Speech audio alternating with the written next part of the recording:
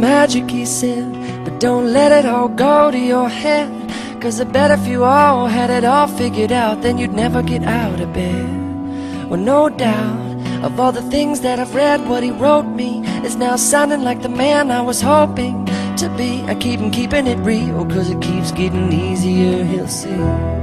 He's the reason that I'm laughing, even if there's no one else. He said you've got to love yourself.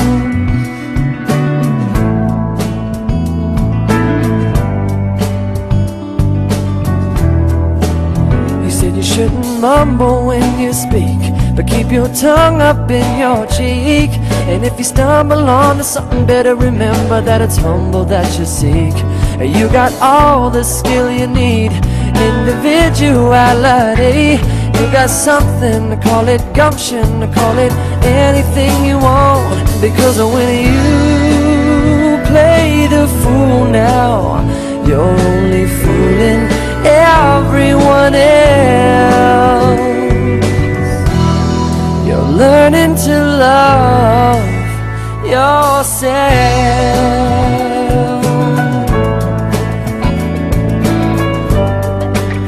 Yes, you are.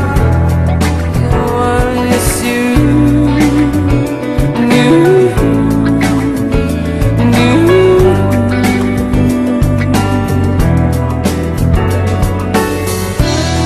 There's no price to pay. When you give and what you take, that's why it's easy to thank you.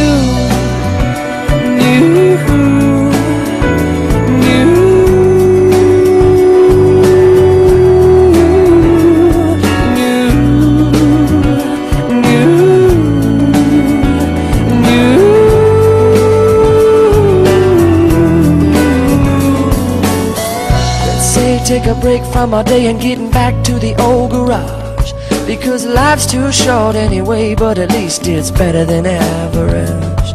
As long as you got me and I got you, you know we got a lot to go around. I'll be your friend, your other brother, another love to come and comfort you.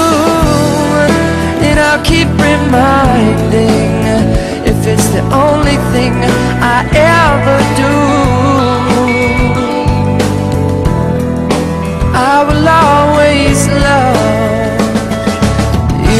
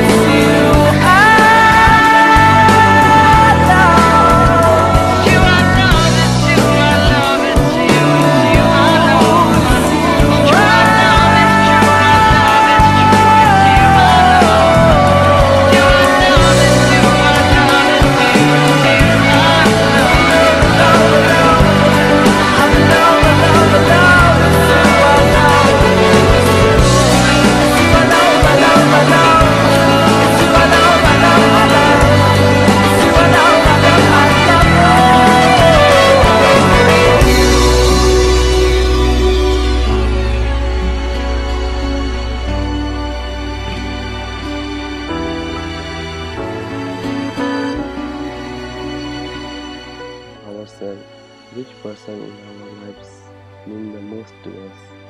We often find that it is those who, instead of giving advice, solution or cares, have chosen rather to share our pain and touch our wounds with a warm and tender hands, the friend who can be silent with us in a moment of despair or confusion, can stay with us in an hour of grief and bereavement, who can tolerate not knowing, not caring, not healing, and face with us the reality of our powerlessness.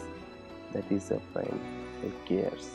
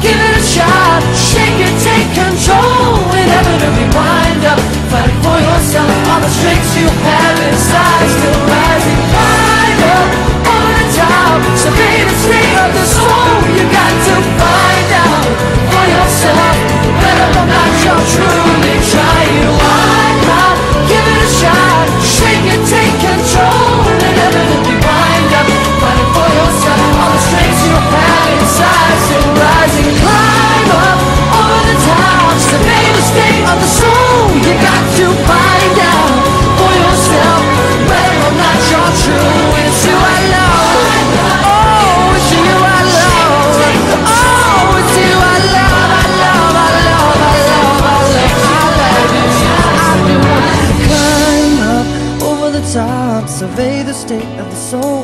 You got to find out for yourself whether or not you're truly trying, or why not give it a shot.